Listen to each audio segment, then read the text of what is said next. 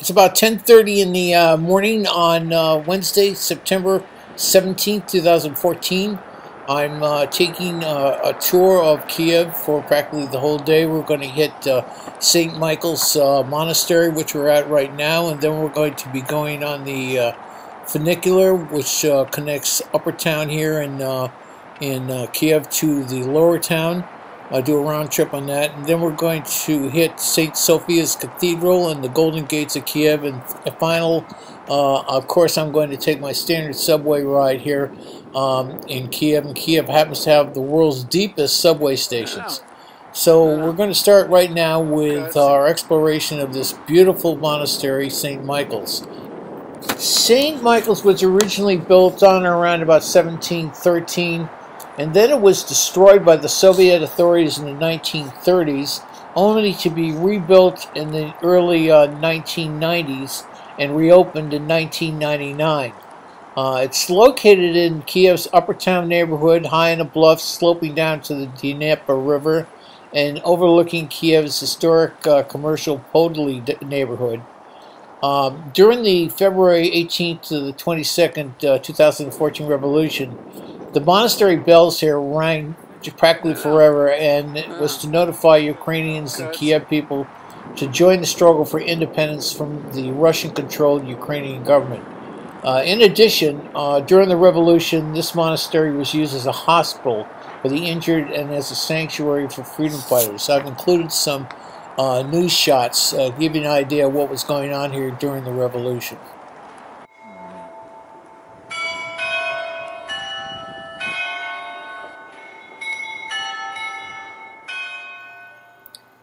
The monastery's bells are playing the Ukraine national anthem.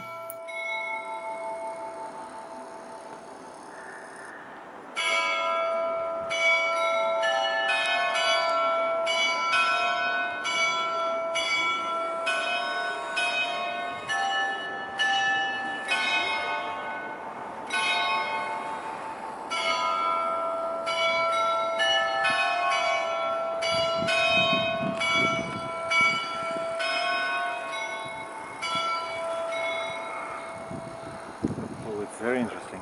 The chime of this big bell tower, that is the national anthem of Ukraine. They're playing the national anthem? Yeah. They play it, and that is, they reproduce the national anthem of Ukraine.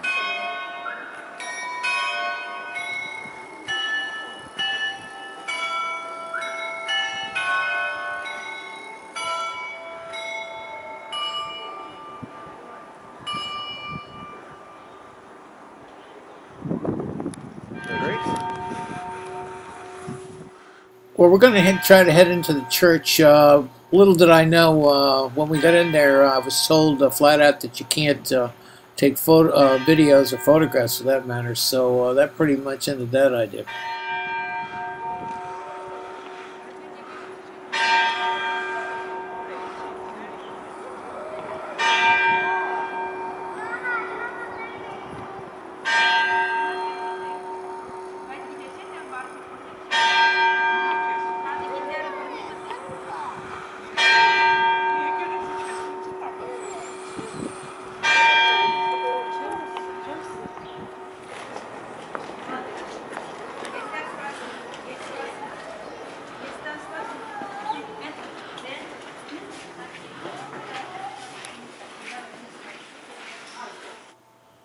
We're going to look around the ground floor of the church here.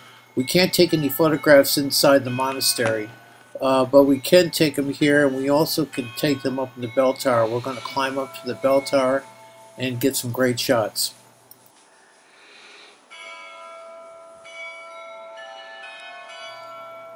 This is a chapel which is separate from the main church area.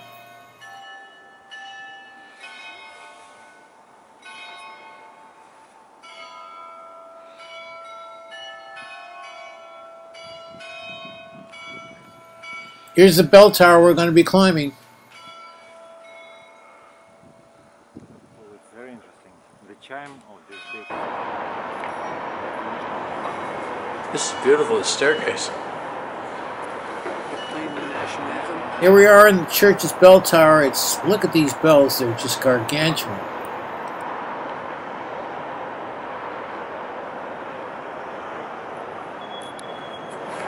Here's a great shot of St. Sophia Cathedral's bell tower.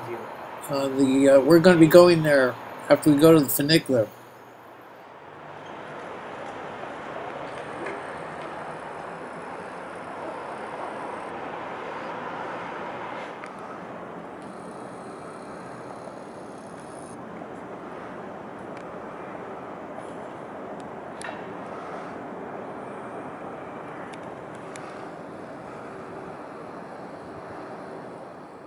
If you look right through there, you can see the Dnieper River.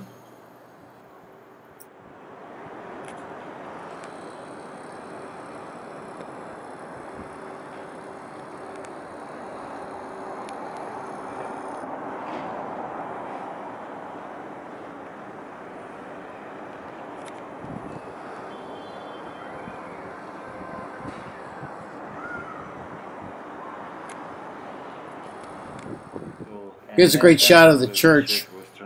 Was converted into a kind of hospital. So many people wounded.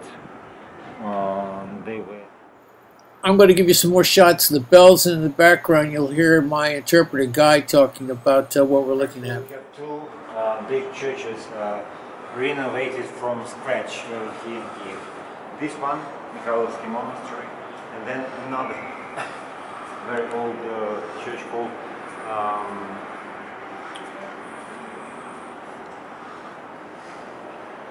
Holy Dormition, or just Holy Assumption Church on the territory of the Kiev Monastery Lavra. But as for the Holy Dormition Church, it was destroyed back in 1941 during the first year of Nazi occupation of the city.